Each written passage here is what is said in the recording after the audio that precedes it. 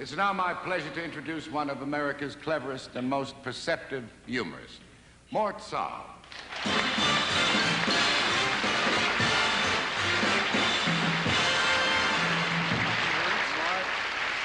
What's that blackboard for? Gene, I thought we'd have a little illustrated discussion about politics tonight. Well, what do I know about politics? I'm an actor. You don't know it, but that statement just won you the nomination as the next governor of California. Okay. Now, as you all know, politics is supposed to be divided up into two groups, the left and the right. I'm going to show you how to use a chart tonight based on psychometrics, semantics, and calculus so that you'll be able to classify anybody in the world politically. Now, I did all the math, so I'll show you how this works. Then you can play this game with your date on the way out of the theater. We like to bring people together. Now, the chart goes like this. It has two categories. Up here, we have the left wing. You can shudder if you'd like. The left wing is made up of the Communist Party, which has a membership, I'm sorry to say, of 4,000, 3,000 of whom are FBI agents. Right? Over here, we have the right wing, which is made up of various people. John Birch Society, capitalism, fascism, and finally greed, if we can work it out. That's over here. Now, the question is, where is everybody? Because that's certainly not any of us. Most people are in the, they're in the middle because you lose your job if you stay here, and you have to go to too many meetings if you belong to this. So most people are here. And most people are in the middle. They're middle-of-the-road people. In Europe, they're called social democrats in German elections. So we'll call them social democrats.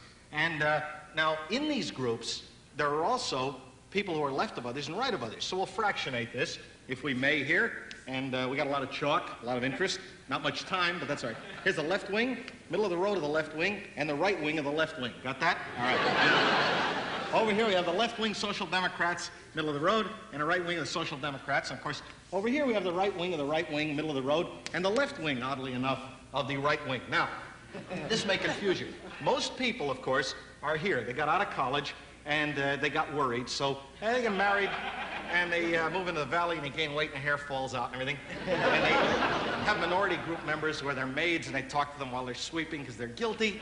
They watch David Susskind, and if you argue with them about politics, they say, well, even the New York Times feels this way. And they have a Mustang, think it's a sports car. They're all in here, right? That's it. So those are those people. Now I'll show you how these people break down. Now take an issue like the Vietnamese conflict, and I'll show you how it works. Starting on the left here. The left wing position is the Americans must get out. I don't care about any unilateral. They must get out. That's that position. That would be here. Middle of the road communist position is they don't have to get out, but they should stop bombing the North. That's their position. The right wing, left wing position is they should stop bombing and they should start getting out, and we should open up the area to trade because their money's as good as anyone else's. This position is, I don't like them either, but I mean, my goodness, you know. This position is, I don't know, we got so many men in Vietnam, what if the communists should strike somewhere else? I mean, I hope McNamara knows what he's doing, that's all. Now, the right-wing social democrats, which is where most everybody in America is, say, the war's a dirty job, but someone's got to do it. That's their Now, when you move into the right wing here, the left wing of the right wing says the war's a dirty job, and fortunately, we got to do it. It's a little different, a little jump here. Middle of the road here of the right wing says, why don't we escalate? Bombing the North, let's bomb Peking. And this group, of course, says, let's bomb them on Sunday. So in other words, what we have here is Ho Chi Minh is a left-winger.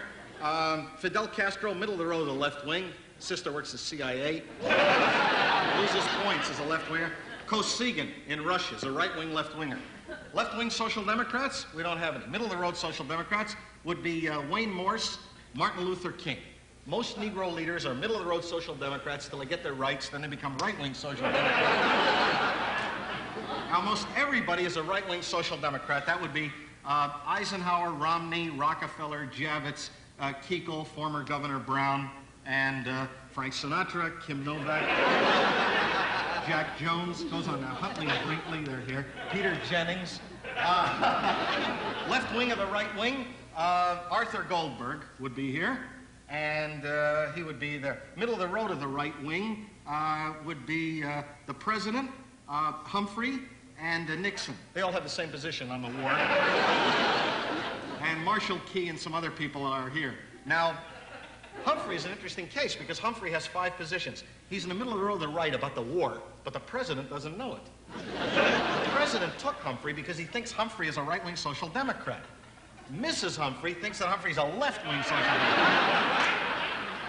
Robert Humphrey, his son, thinks that his father is a left-wing social democrat who misses Minnesota 30 years ago when he could have been over here. Meanwhile, he's content to be here. Now, Robert Kennedy started off working for Senator McCarthy and was here. Then he became interested in civil rights, working for his brother, and he moved over here. Then he's over here most of the time until occasionally he'll make a speech and he moves over here. So, for the next year, Robert Kennedy has no real position. He's kind of in a holding pattern up here. So that's really his position. Now, you can use the chart a lot of other ways. We don't have time tonight, but for instance, you could use it to classify people romantically. Not men, because men approach women like a sports program, but you take girls. In other words, a girl who'd kiss anybody on the first date would be a left-winger romantically, and a girl who insisted on kissing them on the second date and building toward a marriage in the suburbs would be a right-wing social democrat. If she tried to rehabilitate guys and then kiss them on the third date, she'd be a left-wing social democrat. If she just wouldn't let anybody kiss her on any date, she'd be a right-winger romantically. You know, she might go out with a guy for a while, then he'd get bored, and another guy would move in. She'd say, "Goodbye, Tom, but I can't compromise and kiss you goodnight. It's a 13th date." Later on, guys would try to kiss her because she still looks good and mislead you that way. And she'd say, "No, please don't touch me. I just came out of a great relationship, and no one can share what I had with Tom, including Tom, if you want."